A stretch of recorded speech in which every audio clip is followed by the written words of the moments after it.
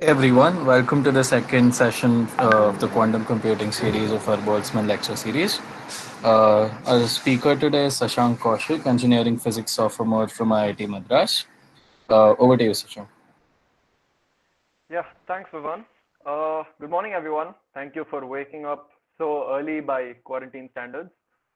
So I'm Sashank. I'm an EP second year at IITM, and today let's continue our earlier discussion on quantum computers. And today we'll start looking at the hardware aspect, which I still like to call experimental quantum computing, since it's still quite in the nascent stages, in the early stages of its what could be an illustrious career for such a technological development.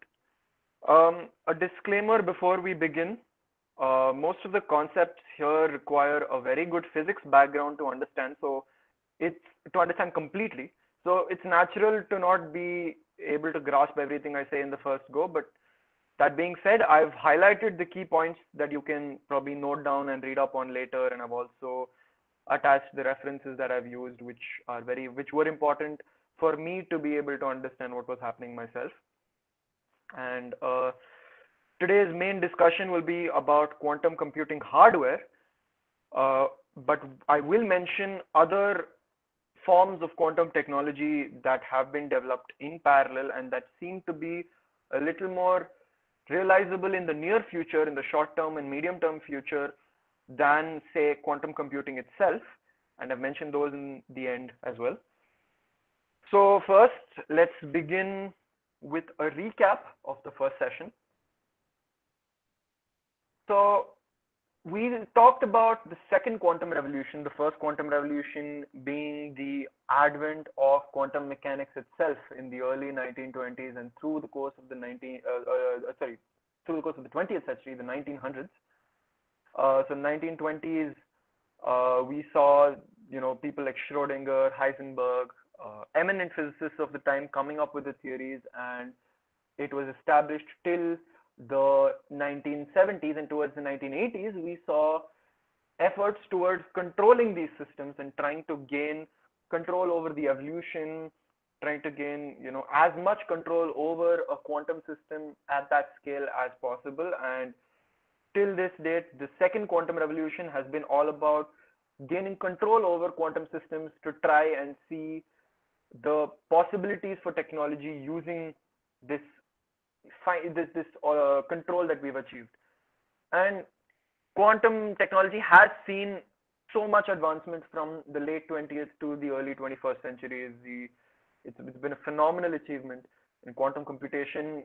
As I mentioned, has seen so much development in multiple fields, and it's seen a lot of scope for being used in not just as a paradigm for information processing, but it's also applicable to other fields. And as such, one must not treat quantum computing as a fad, something like, say, bubble memories that came up early on, seemed to be a very big technological fad at the time and really never surfaced. But quantum computing has to not be seen as a fad as such. It is something much more fundamental than that, because it aims at controlling quantum systems to the maximum capabilities possible, and that is something that has been the goal of physicists for a very long time now. And so, as we had discussed, the elementary units are qubits, quantum bits.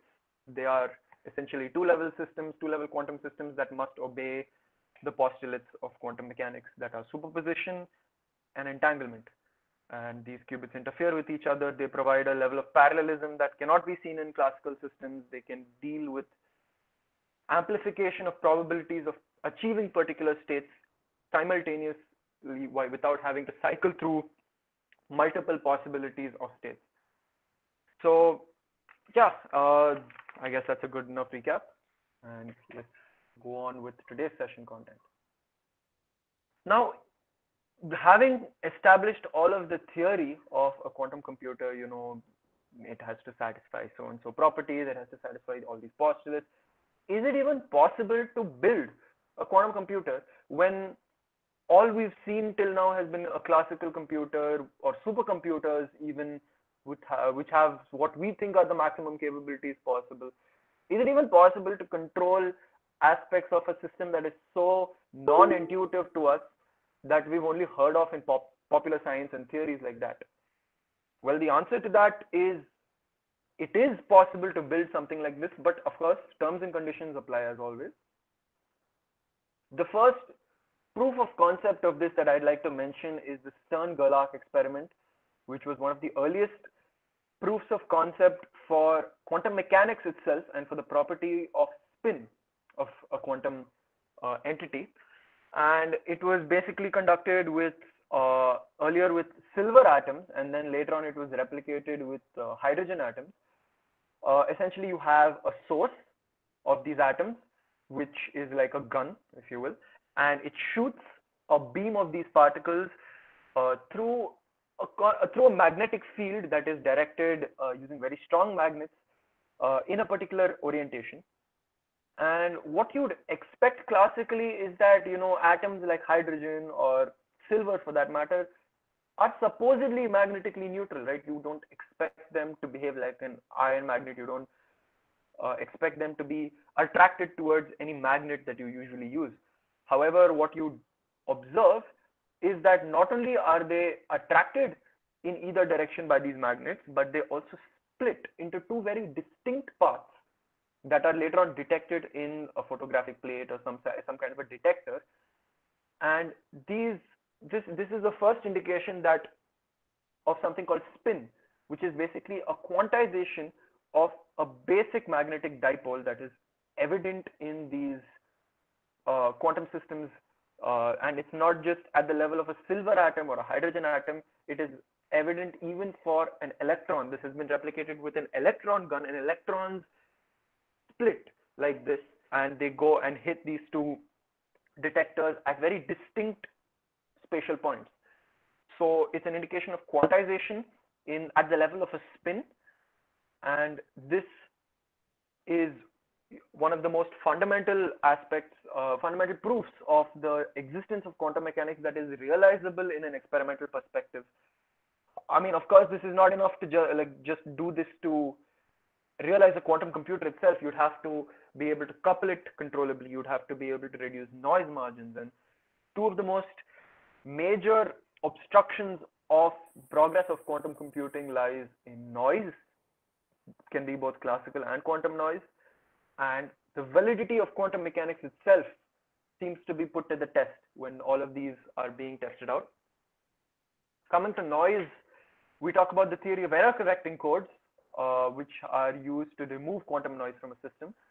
And it states that below a particular noise threshold, we can use these error correcting codes to push the noise margins down arbitrarily under broad assumptions about the nature of the system.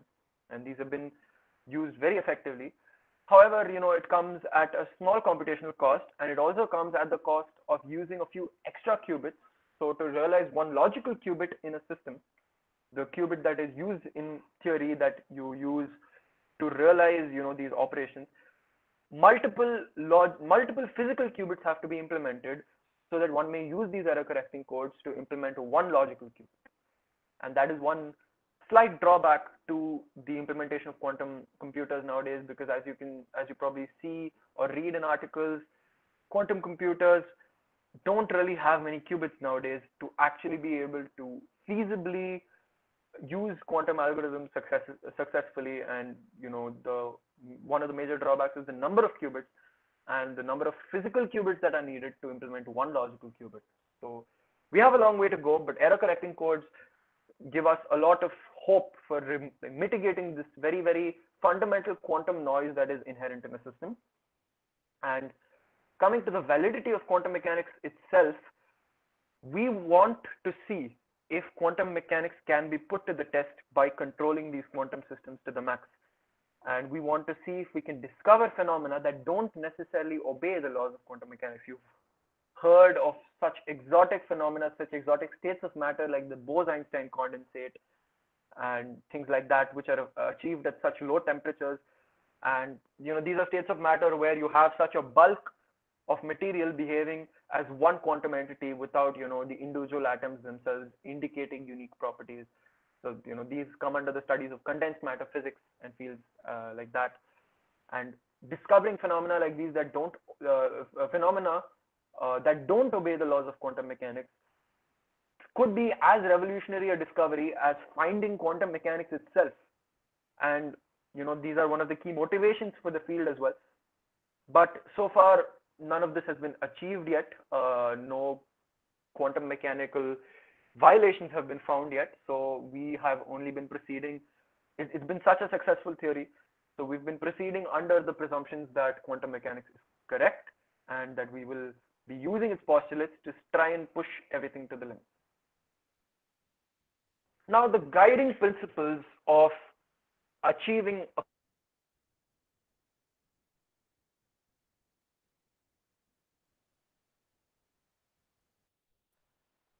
yeah, sorry about that. I think there was a connection issue. I'll share my screen again.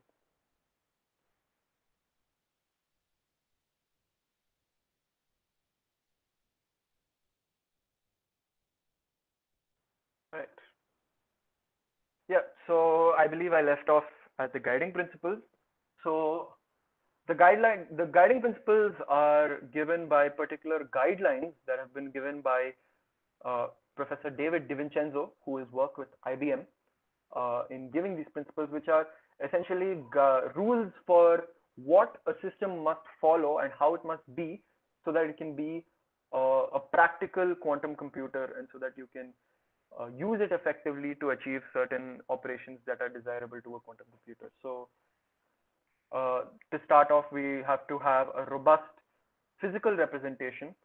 You have to have this system that obeys the physical model that we've built using quantum mechanics, and it has to be robust in the sense that it has to be able to account for all sorts of physical phenomena that can occur with the system, because we know that physically, practically speaking, systems don't always go according to plan. There is always certain amounts of noise from outside. So we need to be able to account for all of these and be able to describe our system accurately enough that we have control over what is happening to it. And coming to the control over what's happening to it, it must evolve in the desired manner.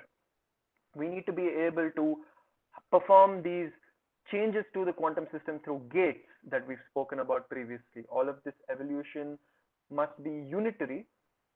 They are represented by unitary matrices for a closed system, and as described, it must evolve in a unitary fashion so that when we go from one state to another, the other state is also achieved in reliably, and we must be able to initialize these quantum computers reliably to a particular ground state, because we have something called thermal noise that comes into play, and these thermal fluctuations are of the order of kBT, Boltzmann's constant, times the temperature, which is at much higher energy level than the energy required for quantum transitions to happen. And these quantum transitions are what we are using to go from one state to another.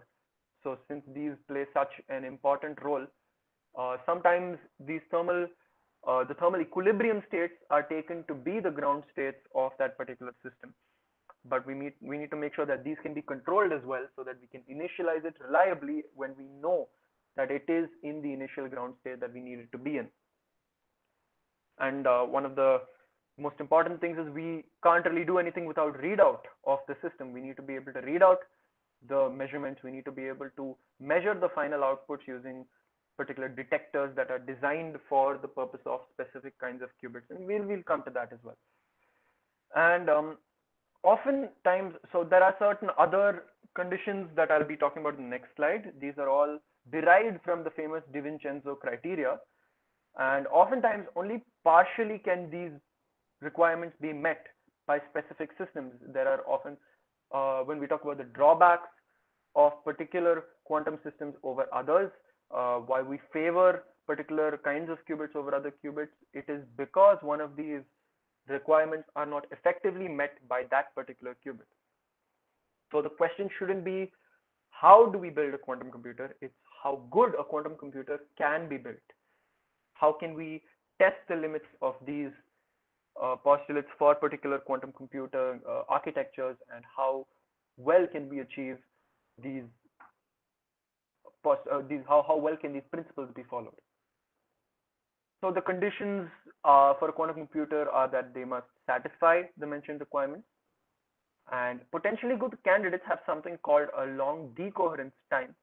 I had spoken about quantum noise, so decoherence will be dealt with in the next slide. So it's essentially a source of quantum noise in a system, and a metric of a good qubit is a long decoherence time and a short operation time.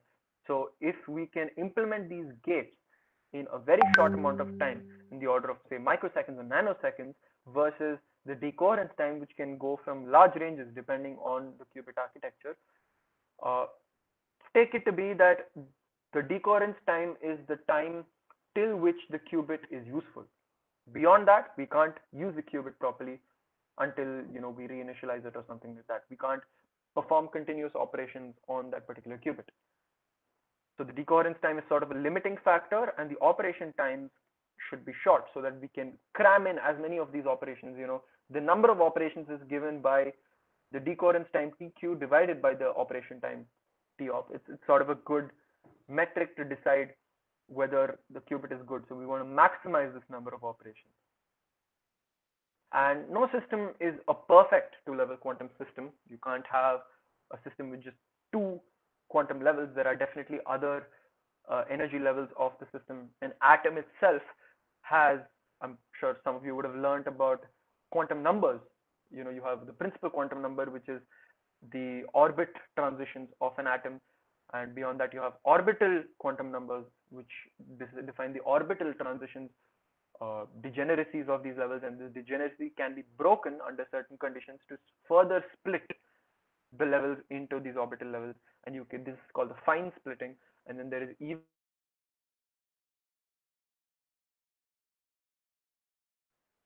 Can't hear you, Sashank. oh, sorry about that, I think I was muted. Yeah, am I audible now? Yeah, works. Okay, right. So it's been a major hurdle for quantum system control over the last few decades, and we've been trying to deal with it as much as possible using error correcting codes and other mechanisms, and trying to achieve perfect control. But dealing with this is not just the problem of dealing with quantum noise, it's also about understanding the interaction of a quantum system with its environment. So generally you model a quantum system as a closed quantum system. The Schrodinger equation and all of that describes the evolution, the unitary evolution of a closed quantum system. However, when you have interactions with the environment, it behaves as an open quantum system, and it doesn't just obey the Schrodinger equation anymore. You have to talk about certain other master equations that govern the dynamics of the system. And even if we don't know the perfect information about the environment that it is interacting with, we can, under certain assumptions, describe this evolution using certain assumptions like the Markovian assumption, that the state of a system is only defined by what it was in an infinitesimal time before. So that is the Markovian assumption, and there are certain equations that you can use, like the Lindblad equation, to describe the evolution of the system under these conditions. And it's as though these systems are entangling with the environment, and this entanglement causes a super selection of states. So we know that entanglement gives some sort of a correlation with the system that it's entangling with, and this correlation leads to the system that it's entangling with choosing only particular states. So we can't really control what the environment does, but based on what the environment does, our system reacts accordingly and starts to decay. So decoherence is a sort of decay to a particular state. It's a really, really important phenomenon because you have to see how it bridges the quantum classical gap that exists. There is this gap that we see. We don't observe quantum mechanical phenomena around us macroscopically, and there's a reason for that being decoherence. Decoherence seems to be the reason why classical phenomena are what are observed in macroscopic entities and not quantum phenomena, because at such a large scale, decoherence plays a huge role, and the coherence times of all of these objects are so small that by the time we observe them, they are not quantum anymore. They only exhibit certain states due to this entanglement with the environment. It's a very nascent field, but it's being a hot topic for research nowadays, and you lose all of this quantum information to the environment, and quantum coherence preservation is done using error correcting codes. So I really suggest that you guys read up on this because this is such an interesting topic. It brings into the fold so many interesting topics of physics, even chaos theory, theory of dynamical systems, and quantum chaos is being used as one of the explanations of sorts for decoherence, and it's a beautiful field to think about. So let's come to the crux of this talk, which is what are the candidate quantum systems that are available to us for qubit architectures. So there are so many candidates right now because it's such a new field. Experimentalists are trying to experiment with so many different kinds of systems. However, I'll be talking about certain qubit architectures that are very reliable, seem to be very reliable, at least as of now, and that have been implemented into chips and quantum computers that have performed certain algorithms. You might have seen Google's quantum supremacy claims and IBM's quantum computers. So all of these will be mentioned and spoken about here. So a disclaimer that we can't cover all such candidates. There will be some of you who would be thinking, what about these systems? What about those systems? And I will mention them towards the end. Because essentially any quantum system can be treated as a qubit if you just ignore the other levels and you try to, as I said, there are certain properties of unwanted transitions. However, if these transitions can be minimized, then you can essentially treat any quantum system as a qubit. However, as mentioned, practicality is necessary, and I will try to mention the related qubits along the way. So to start off, we have optical photon qubits or photonic qubits, which are very, very attractive physical systems for quantum devices in general, not just quantum computers, but other kinds of quantum technologies, because they link the framework of quantum computers and quantum communication. Oftentimes, you require moving quantum channels of information so that you can transmit this quantum information from one system to another. Right? That is also, you want to be able to preserve your state so that you can transfer it as is using quantum teleportation protocols and things like that. And you want to be able to transfer it between one quantum computer to another. And one of the major drawbacks with other kinds of systems is that you would have to hybridize particular architectures of these systems because not all kinds of qubits can be moved from one place to another. So optical photon qubits are one such candidate that can be easily linking quantum computing and quantum communication through optical fiber networks and things like that. A lot of the operations that are done use standard interferometric techniques. Now, if any of you are familiar with interferometry, you would know that you use beam splitters, you use phase changers, you use wave plates and waveguides, and these are very standard optical equipment and optical components that are used. And these are the very same components that you use as gates in optical photon qubits. These are chargeless and they don't really have strong interactions with each other or even most matter, which is really important because whenever you have strong interactions, it's really hard to control. We have to do a lot of studies and you have to be able to control these systems as is and be able to couple them at will. And this coupling at will is not really going to happen very easily with strong interactions. And as mentioned, you can have optical fibers as your cables to guide these photons long distances without much loss of coherency. And you can manipulate them using linear and non-linear optical components. As I said, interferometry uses all of these components very frequently. And the best part is that these photonic components can often be integrated into silicon chips. So you can fabricate these chips, which is a technology that has been used for decades now to build normal computer chips. And the same technology can be leveraged to build photonic chips. And you can build silicon-based photonic chips very easily so that scalability is a very big advantage here. And you can manipulate single qubits of photonic qubits using linear and non-linear optical components. And you can couple them using non-linear components like Kerr media. So Kerr The Kerr effect is a nonlinear effect wherein you can couple two photons through cross phase modulation. And these one of the sort of drawbacks of this is that nonlinearities are difficult to implement. However, there have been advances in this using something called the linear optical quantum computing model, which uses something called the KLM protocol. Again, something you can read up on, to completely use only linear components to achieve these nonlinear models.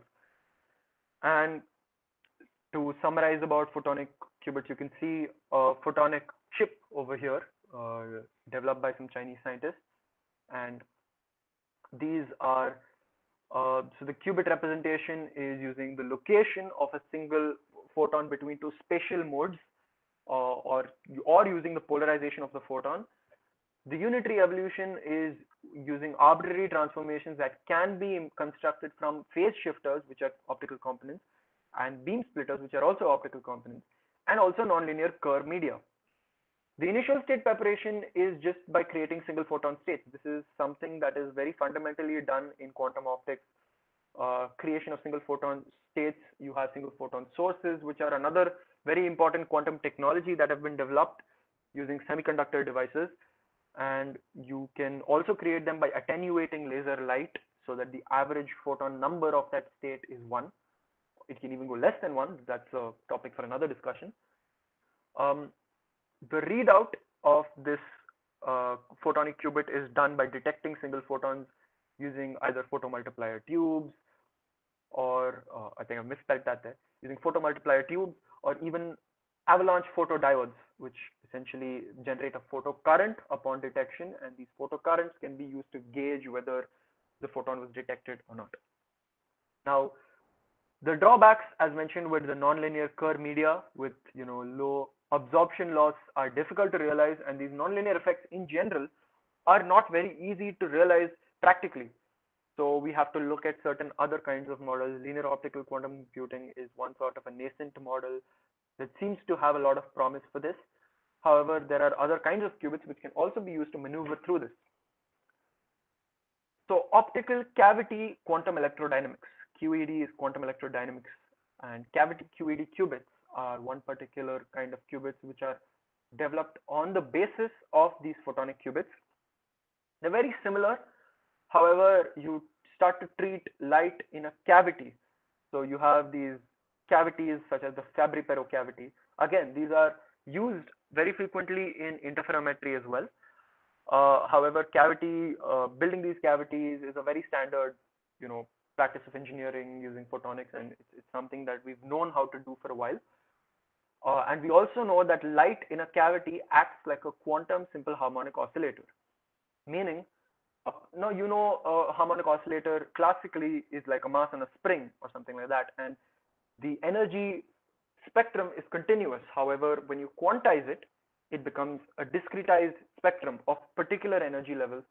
And some of you who might have studied in chemistry or in spectroscopy might know that the energy splitting of a simple harmonic oscillator in a quantum regime, it splits as h omega times n plus half, where n is the energy level quantum number of that harmonic oscillator. However, as you can see, it scales linearly with the integer number of the level, the quantum number. So each level is spaced equally. So when you go from 1 to 2 or 2 to 3, the energy gap is the same essentially. So you will have to provide a particular photon of the same energy, of a resonant frequency, would give transitions maybe from 1 to 2, and maybe this transition can go from 2 to 3 or 3 to 4, and so on and so forth. So you can't really control that the light in that cavity exists only in the states 1 and 2. It can keep going on. And the only way to control this is if you can introduce an unequal spacing between these levels. And this can be done using by introducing a single atom into the cavity, and this light matter interaction is what will change the level spacing. And this change in level spacing is all that is necessary to prevent these unwanted transitions from occurring. So when you have an atom inside the cavity, these levels are not equally spaced anymore, and you can fine tune the frequency of the controlled pulses so that you can induce only the transitions that are necessary to you. And it's similar to the optical photon qubit, but now you can store the state locally in the coupled cavity. You can't really store a photon unless you have a cavity to do that for you. And when you have a cavity, as I said, this SHO principle renders it impossible to manipulate it properly. However, with these cavities, you can store the photons in one place, you can couple them effectively, and you don't need so you can couple them effectively. You don't need a lot of optical fiber cables to direct the photons properly. Or coupling can be done using microwave pulses and things like that. So it's very, very important advancement in the field of quantum computing is the building of cavity QED qubits. You can do unitary transformations on the photons before they enter the cavity, so that when they enter the cavity, it's reflected on the atoms as well. So it's as though the photon and the atom are entangled and they share the state among each other, and you can store the state of the photon using the atom inside the cavity. Now, the coupling can be done using photons, but it's difficult to do when there are stronger photon atom interactions. As I said, it's hard to control. But in principle, yes, you can couple them. And a popular architecture nowadays uses so-called artificial atoms, where you can control this interaction. And these artificial atoms are often in the form of superconducting circuits that are used as resonators to create this behavior and to create. Because all you really need are the energy level interactions, and these energy level splittings need not come from an atom alone. That is, of course, a natural source. However, our control of quantum systems has advanced to a stage where we can actually build artificial atoms using these superconducting circuits. And the next will be superconducting qubits. These are, of course, the popular choice of architecture among IBM and Google's quantum computers. You would have heard of them and read about them in multiple articles, and probably not would have understood much about them because they are quite complicated. However, I can say that they are pretty well controlled in the current scenario, and they are reliable, and there has been much research into this field. That being said, there is still a lot more to be done. However, it seems to be a reliable candidate. So it's studied in the field of circuit QED, which is circuit quantum electrodynamics. And what you have is you have a resonator that is very reminiscent of your simple LC oscillator that you might see. And in this case, you can write the energy of that oscillator as q square by 2 plus phi square by 2, where you have q square by 2 with certain constants. But you see that q square by 2 is your charge in the circuit, and phi square is the magnetic flux through the circuit. And these are what you call canonically conjugate variables, and which are really, really important because these are what give you the mathematical framework for quantizing a particular system. A classical system can be quantized using these canonically conjugate variables. So superconducting circuits are essentially quantized LC oscillators with these quantized levels, and so they do behave like these quantized simple harmonic oscillators, and you can control them in such a way that these level spacings are not equal, they are unequal, so that you can specify the two levels. And to get into further technical details, they're made up of Josephson junctions, which is a junction is basically a thin tunnel barrier in between two superconducting nanowires, as I can show you here. If you see here, these junctions that you see here are the qubits. These are the Josephson junctions that are implemented here and here. And these resonators are what couple the qubits to one another and apply entanglement to them, while these resonators come from the microwave sources for applying quantum gates to the qubit and also reading them out. So the readout is generally done using microwave cavities. As I talked about, cavities before are really, really important to physics. And microwave cavities have particular resonant peaks that are shifted slightly when you want to, when coupled to these qubits at particular states. And the shift in the resonance peak is used to measure the state that the qubits are in. So yeah, just to summarize, they're studied in the field of circuit QED. Superconducting circuits can act like quantized LC oscillators, and they're easy to couple using these resonators, either using capacitors, which are fixed couplings, which have a fixed coupling strength, or DC squids. Squids are a kind of magnetometer that is used extensively in the fields of magnetic sensing, and they provide a controllable uh, coupling that can be used between two qubits. One of the one of the drawbacks of these in terms of scalability is that they involve very large dilution refrigerators and cryogenic setups to cool them to superconducting temperatures. Superconductors so far have not been achieved in room temperature for sure. They are achieved at low temperatures. Even high temperature superconductors are actually very low temperatures for us. And superconducting temperatures are quite low, and you'd require large dilution refrigerators to achieve them. As you can see in this particular picture, this is an IBM Q quantum computer. It's quite large. It's a large setup. It's many feet in height, and you can see it's a very complicated setup, but most of this is just the dilution refrigerator. The bottom half consists mainly of the microwave setup, and the central part here is the chip. So as spoken about before, qubit representation can be represented by either of the phase, charge, or flux states. The charge and the flux are the canonically conjugate variables here, while it can also be represented with the phase. Now, phase being the phase of the current in the superconducting circuit. Now, unitary evolution, it can be controlled by these microwave pulses as seen through these wires here, and they can control the phase rotations, RY, RZ rotations of the particular qubit. The initial state preparation is through thermal initialization. As I mentioned, sometimes you would need thermal initialization. However, it can be controlled as well. So this is one key aspect here, is that thermal initialization can be controlled by controlling the temperature of these systems as well. So it's a dual benefit. And qubit-specific readout mechanisms exist for different kinds of phase, charge, or flux kind of qubits. There are different kinds of transmon qubits and fluxonium qubits. You can definitely read up on those. However, the general idea is you have a microwave cavity and you measure the change in the resonance peak of the cavity to measure the state itself. And the drawback is that you require dilution temperatures to cool, dilution refrigerators, to cool for the operation of these qubits. Trapped ion qubits are another very popular architecture that are used by IBM themselves. They themselves are doing research in this as well. And I think University of Maryland is also a key research group that is doing research on these trapped ion qubits.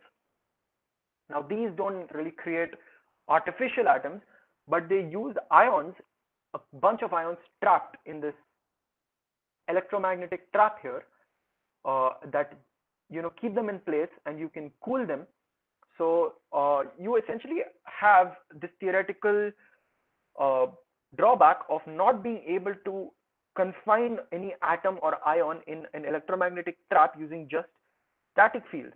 They have to use RF fields. This comes under Earnshaw theorem, which is a very popular theorem of electromagnetism, which states that you can only trap these ions electromagnetically under dynamic fields. So these are done using RF fields, and you can induce this so-called hyperfine splitting by inducing a magnetic field. So these usually degenerate levels are split into an up state and a down state in the hyperfine splitting. And you can limit the degrees of freedom of this ions using something called Doppler cooling. And you would have heard of something called laser cooling, which is essentially the same thing. You apply lasers in particular directions so that you are limiting the degrees of freedom of this. Usually when you talk about lasers, you think it's exciting a system. However, here it is limiting the degrees of freedom of the system. So the dynamics are defined by the hyperfine transitions as well as the motional modes. So you have something called phonons, which are quantizations of the motional modes of a particular system. And they are quantizations of heat, essentially. And the decay to the ground states through spontaneous emissions, which seems to be a drawback. They emit a photon and they decay to the ground states spontaneously. You cannot predict when this happens. And this is again a key feature of quantum mechanics itself. So these can also be integrated into chips like these. This has been done at the National Institute for Standards for Science and Technology in the US. You have this particular electromagnetic trap which is actually quite often used in atomic and molecular physics studies. And you can also use them here to build these quantum computers. So the hyperfine nuclear spin states of an atom, which are essentially gotten from the spin-spin coupling, and the lowest level vibrational modes or phonons of the trapped atom. These are used as the coupling mechanisms as well as the qubit representations. So you use these phonons to induce phononic coupling between two ions in these traps. Now, unitary evolution can be done by arbitrary applications of laser pulses, which externally manipulate the atomic state, and the qubits interact, as I said, via phononic coupling. The initial state preparation can be done by cooling these atoms and doing something called optical pumping. So there are certain non-radiative transitions of these that follow certain rules, selection rules as they're called, and initialize these particular states. So when you excite them and when they come back to the ground state, they follow these non-radiative paths that only come back to particular spin states, either the zero state. So it is selective. It's not thermal in the sense that it is not a statistical mixture of these different spin states. It particularly pumps them to these particular states. And this is one very useful mechanism to initialize them, which is also seen in a lot of spin architectures, which we will talk about later, into their motional ground state and hyperfine ground states. So the readout is by measuring the population of these hyperfine states, which is done very reliably using atomic spectroscopy techniques. And the phonon lifetimes are short, and the ions are difficult to prepare in these motional ground states, as seen as drawbacks in atomic physics as well. However, it is a promising candidate, and there have been a lot of developments in this. Just it is sort of like a competitor to the superconducting architecture. So the next architecture we'll talk about is NMR qubits. Now, people thought, why not try to confine molecules so that these molecules and their nuclear spins can be confined using these traps, and you can couple different nuclei in that molecule to each other within that, so that one molecule can act as a quantum computer on its own. And this was not seen to be too feasible. So instead, they chose the approach of making solutions, liquid or solid solutions of these molecules, so that you can try to manipulate the nuclear spins using these solutions and using NMR spectroscopic techniques, which are very, very widely used in spectrochemistry. So the principles are around the same. You use strong magnetic fields, you split the degenerate levels into separate levels, giving you the 0 and 1 states of these qubits. And then you use these nuclear spins to move them from the 0 state to the 1 state. And this change in these spins are done using, again, RF or microwave pulses. And you can do readout using optical detection and NMR spectroscopy techniques. You have NMR spectrometers, which are devices used to read out the spectrum of these particular molecules.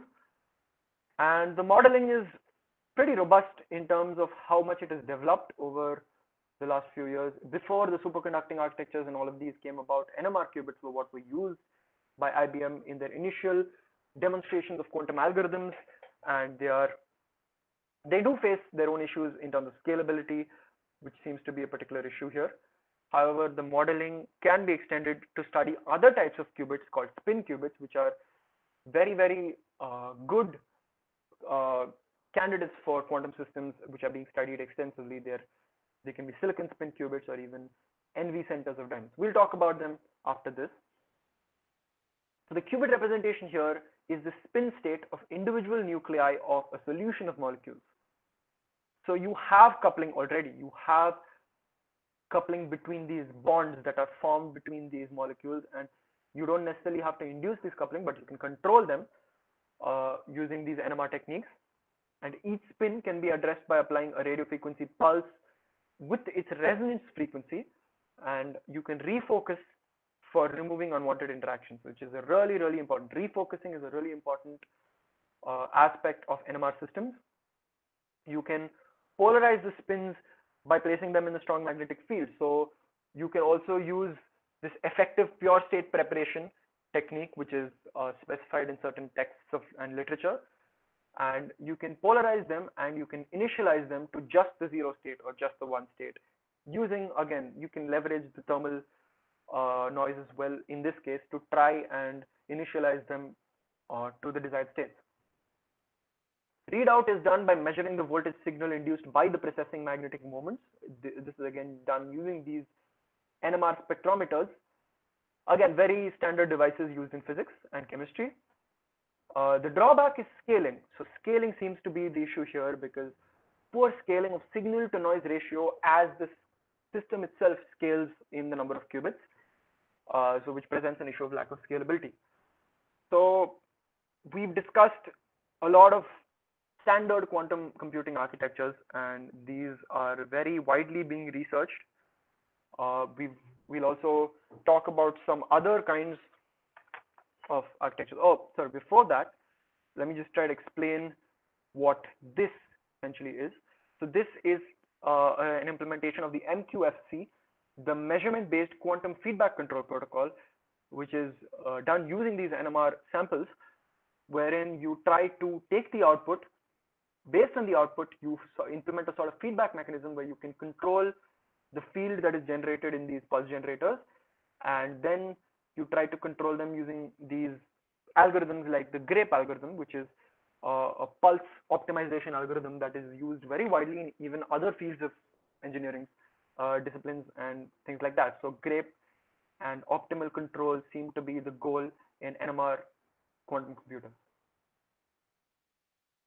Now, further candidate systems, as I said, these are only some of the possible candidates that have been researched slightly more extensively than other systems. And it's evident from the fact that there are so many candidates still available to us that the field is still young. There's a lot to be done here. And some of the specific qubits that I've mentioned are silicon quantum dots, which seem to be very advantageous for scalability due to the well-known fabrication techniques.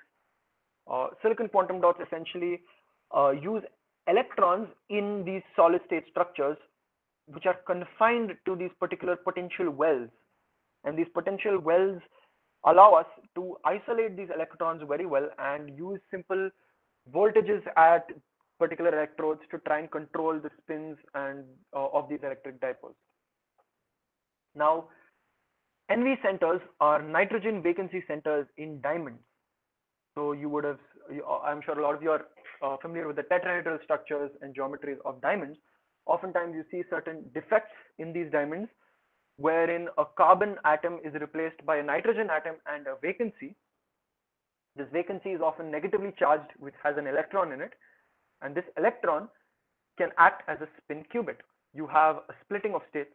It's a spin 1 system and not a spin 0 system, spin half system, but you have a 0 state, a -1 state, and a +1 state, and you can choose which 2 states you want to use to act as a qubit. And these are shown to have very long coherence times even at room temperatures, and you can use them even as quantum repeaters in a quantum communications network.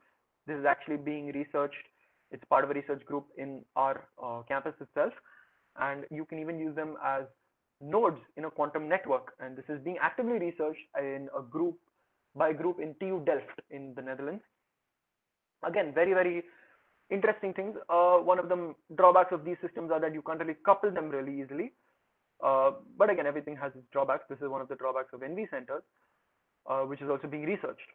Now, topological qubits are sort of like these exotic qubits that are being researched by Microsoft and other groups in TU Delft as well. And it's essentially, you have these Majorana bound states, which are quasi-particles. They are not particles that have been observed in nature yet, but they have been theorized by the scientist, Italian scientist Majorana. And they're, because they're quasi-particles and not actual particles, so you can attain these Majorana bound states when you have a superconductor which has particular pairs of electrons and holes. These electron-hole pairs can essentially act as Majorana bound states when physically separated from each other. Again, the physics here is quite advanced, but the key point here is that because they are quasi-particles, they are virtually resistant to any kind of noise, by virtue of their creation, by virtue of their existence as these Majorana bound states, they're virtually resistant to noise because they are protected by certain symmetries in these energies. When physically separated, they're coupled with each other, these Majorana bound states, and they do not vary due to noise independent of each other. They are dependent on each other, and because of that, they're resistant to noise. Now, there are other kinds of exotic models of quantum computers using Bose-Einstein condensates and optical lattice-based qubit types, which are really, really new and are being actively researched in the field right now. And there is also a lot of research, as I said, so some of these qubits have certain drawbacks that are compensated by other kinds of qubits. So there's a lot of research in trying to build hybrid architectures, coupling superconducting qubits and trapped ion qubits, or superconducting and NMR-based qubits, and so on and so forth. So a lot of the research is focused on hybridizing these qubit types, but scalability seems to be an issue even there. Decoherence is still an issue, and a lot of issues to be taken care of, but that is where we lie right now. So I'd like to wrap up by talking about, all of the architectures that we've spoken about have been specific to quantum computers so far. However, other quantum technologies are also defining traits and seem to be short-term and medium-term realities in the second quantum revolution and have already been implemented in a lot of cases. So one of these is adiabatic quantum computers. Now, companies like D-Wave are working on building quantum computers that don't necessarily follow the gate level digital quantum computer systems. They follow something called quantum annealing, which is essentially this form of continuous optimization of particular quantum systems. And these are done again using artificial atoms, using superconducting circuits. You can read up on these as well. Another candidate for these kind of problems is coherent icing machines. So these machines are essentially used for quantum simulation. You want to study quantum systems at lower temperatures to see the behavior of these systems that you cannot see in room temperature. And they're very, very important, and they abide by the principle stated by Richard Feynman that you cannot simulate a quantum system using a classical computer, and you would require a system which is quantum in nature itself.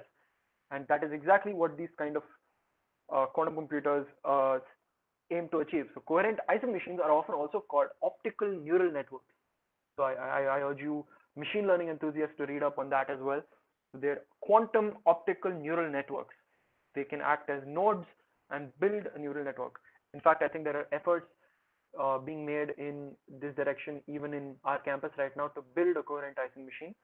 So I urge you all to read up on this very exciting topic. And atomic clocks have been a standard for measuring time, of course, with a large accuracy of even nanoseconds or picoseconds, and atomic clocks seem to be the way to go to increase accuracy further. And this technology is very, very related to ion traps and things like that. And ultra cold atoms are another field of study for quantum simulation, wherein you have certain kinds of atoms called Rydberg atoms or quantum gases, Fermi unitary gases. You have Rydberg atoms basically are atoms where you have your principal quantum number n of a particular atom being very, very, very large, so that you can observe what kind of evolution happens at these highly excited states to kind of simulate certain kinds of quantum behavior. Again, very active fields of research here. Quantum sensors are a very active field of research in terms of nitrogen vacancy centers and spin systems being very sensitive to changes, small changes in magnetic fields, and they've even been used in gravitometers and in detecting gravitational waves using these small changes in magnetic fields. And they've been used in interferometry studies as well. Quantum communications and quantum key distribution systems seem to be becoming a reality day after day. They are very, very useful because they are theoretically unhackable, because you cannot measure a system without collapsing the wave function and losing all that information. So essentially, when you try to hack into the system, you are disrupting the state and you are killing whatever information you're trying to extract from it. And this quantum communication protocols and quantum key distribution has given rise to a lot of advancements in the field of single photon sources and avalanche photodiode detectors and the kind of photonic systems that are being integrated into chips are very, very useful. And a related field is quantum random number generators. And quantum random number generators are trying to generate pure random numbers and not pseudo random numbers that are generated by software and algorithms nowadays, because you want to be able to keep your system as secure as possible, and it relies heavily on generating random keys for securing your data, and these random keys must be random for perfect security, and quantum random number generators are a key aspect of that. So some references that I've used for this talk have been Quantum Computation and Quantum Information, one of the best textbooks I know for quantum computing by Nielsen and Chuang.